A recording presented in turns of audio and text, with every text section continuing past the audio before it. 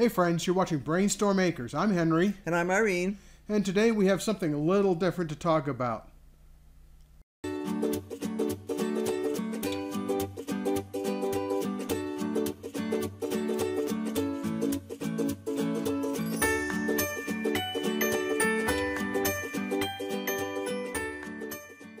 So if you've been following us this year, you know that we grew both sweet potatoes and regular white potatoes in buckets. And we had some success with that, which was terrific. Right, and we learned a lot too, which is almost as important. But last spring we were trying to grow sweet potato slips. And they just didn't, and we were beginning to wonder if we were ever going to get any. It took well over a month before we saw any little teeny tiny thing. It took several months. Yeah. And we were just like about ready to give up when suddenly one day they popped out. So before Thanksgiving, we were collecting vegetables for Thanksgiving dinner. And because we often have trouble getting stuff, we were shopping in a couple of different stores and we were kind of stockpiling things so that we'd have some options. And in that process, we wound up with a couple of extra sweet potatoes. So we used the newest sweet potatoes for Thanksgiving, but we kept a couple of the other ones aside, and they were still in their plastic bag because we were trying to make sure that they didn't dehydrate.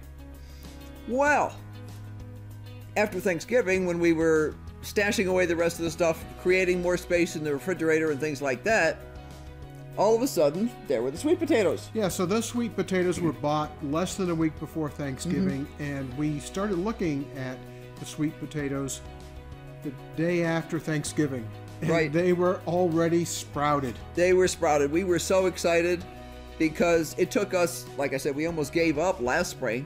So what we're going to do is we've got both the sweet potatoes sprouting, and we also have a couple of regular white potatoes that are developing nice little sprouts on them. This means we'll start the stuff early in the greenhouse, but we'll let it grow inside for a while.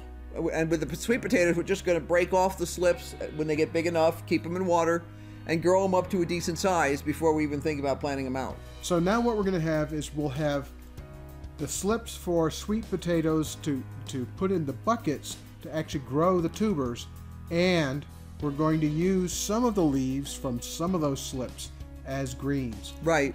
We actually liked the way they tasted. They were surprisingly good. Right. So we'll set aside probably a plant or something like that to use for leaves, and everybody else will be for tubers. But we're going to experiment. We're going to be doing a little bit more research on soil amendments and stuff like that, and we're going to see what we can produce. Please follow along with what we're doing. It's going to be interesting. On the one hand, I'm really excited to see these things sprout. On the other hand, it's the middle of December. Right. And I'm not sure what's actually going to happen for when these things can actually go in the ground. Right. Well, we probably won't put any in the ground at all this year. And we'll put them in buckets. Yeah, we'll put them in buckets, and then we'll see how it goes. It's possible we could decide to plant some in one of the beds because we're going to be mixing it up completely this summer. And we have somebody to help us here. Right. She decided that we were sitting on the sofa, so it must be time for her to come visit. If you like what we're doing here, please like and subscribe, and don't forget to hit the bell for notifications so you know when we put something new up. Thanks for watching. Bye. Bye. Okay.